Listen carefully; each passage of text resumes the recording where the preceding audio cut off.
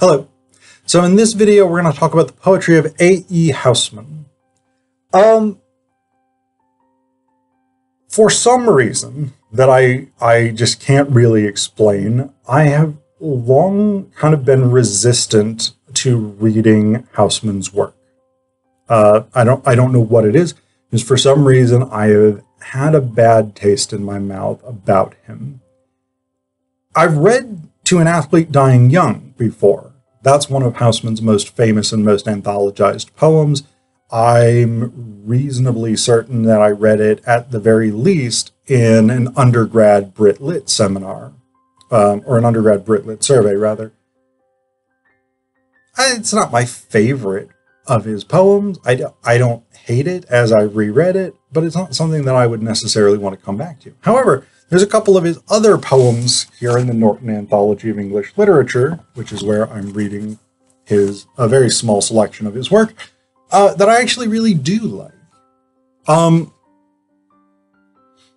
So the first three poems in this anthology, Loveliest of Trees, When I Was 1 and 20, and To an Athlete Dying Young, they're all Carpe Diem poems, which is a particular traditional form, especially going back to Latin poetry. And Housman made his living as a professor of Latin literature, and so that definitely impacted the way he approached his own poetry. The Carpe Diem poem basically is a life is short and so enjoy. Eat, drink, and be merry, for tomorrow ye may die type poem. Central to the philosophy of the film Dead Poets Society, if you know that. Robin Williams's character in that encourages the students to seize the day directly. Housman's Carpe Diem poems are somewhat more fatalistic than others. They're somewhat more... They acknowledge the negative experience that goes along with seizing the day, right? That you may have enjoyment, you may have a response, and yet central to the premise of that is you will die. You will age, you will decay, you will die. And Housman puts that kind of front and center. So the first of the poems in this anthology is Loveliest of Trees, which I actually quite like. So, Loveliest of Trees. Loveliest of trees, the cherry now is hung with bloom along the bough, and stands about the woodland ride, wearing white for Eastertide. Now of my 60 years and 10, 20 will not come again, and take from 70 springs a score, it only leaves me 50 more. And since to look at things in bloom 50 springs are little room, about the woodlands I will go to see the cherry hung with snow. So we've got a lot going on here. We have the beauty of the cherry trees themselves. Loveliest of trees, the cherry now is hung with bloom about the bough. Wearing white for Eastertide is the end of the first stanza. And of course, Easter represents this complicated interplay of Christ's death, but also Christ's resurrection and the redemption of humanity into eternal life, etc., etc. That whole shtick. I mean, that is sort of the core of Christian theology. It is a moment of redemption, salvation, and life, despite the fact that the crucifixion is a moment of death. And so we have that interplay here, that this is set in the period around Easter. The next stanza is about the brevity of life, right? Now of my 80 years and 10-20 will not come again, and take from 70 springs a score, it only leaves me 50 more. Life is short. This is where we get into the carpe diem aspect, right? Seize the day, life is short, eat, drink, and be merry, for tomorrow you may die. And then the next stanza, I think, again, complicates things. It twists the ethos here. And since to look at things in bloom 50 springs are little room, about the woodlands I will go to see the cherry hung with snow. Life is short.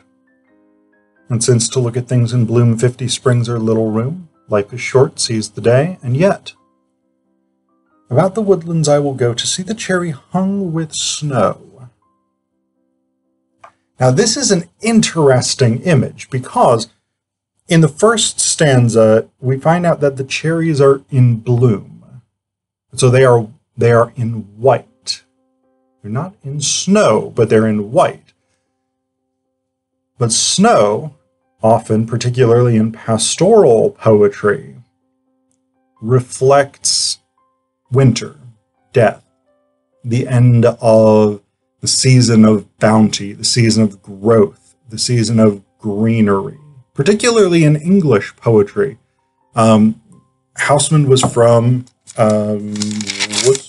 Worcestershire, in the West Midlands area of England.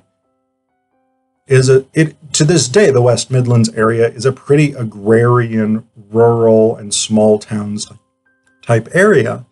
And so snow is going to have that association for rural people with the hard times of winter when food is not growing and you're depending on whatever has been stored up from the summer, the fall, spring, etc., etc. And so on the one hand, the snow visually aligns with the cherry blossoms, a signal of life, of bounty, of beauty, because of the whiteness. On the other hand, the snow aligns with death, privation, suffering, winter time. And so we've got these conflicting signals here. The other one that I want to talk about is When I Was 1 and 20. This is another Carpe Diem poem in which the penalties of carpeing the diem are not ignored. So, when I was 1 and 20, I heard a wise man say, give crowns and pounds and guineas, but not your heart away. Give pearls away and rubies, but keep your fancy free. But I was 1 and 20, no use to talk to me. When I was 1 and 20, I heard him say again, the heart out of the bosom was never given in vain.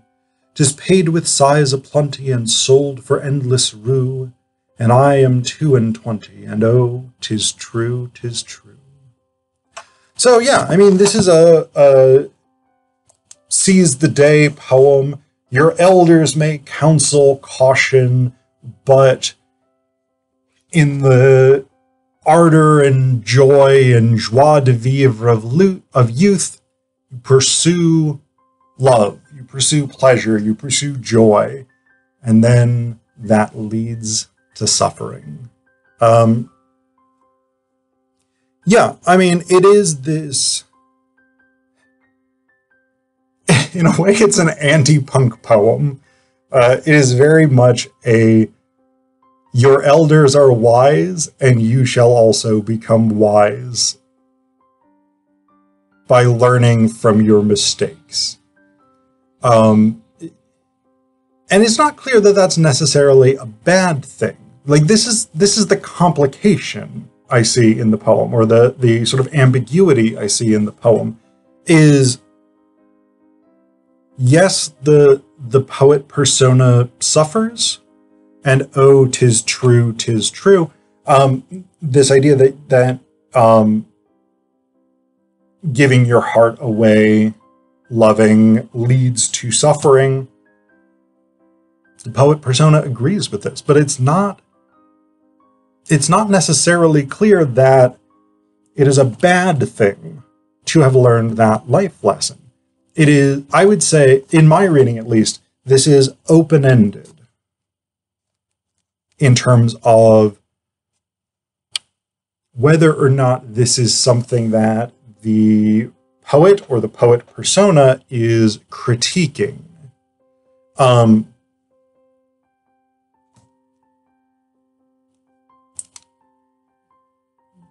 This, I think, depends on your ethical outlook about the world, how you might want to read this.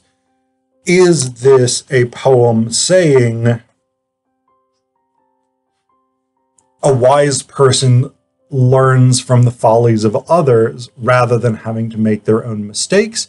Or is this a poem saying the path to wisdom is fraught with suffering and with errors? I think it can be either way. Either this can be a story of, you should have taken my advice, then you wouldn't be suffering, or this can be a story of, the only way to genuinely learn this life experience is by going through the pain and feeling that, experiencing that, suffering that for yourself.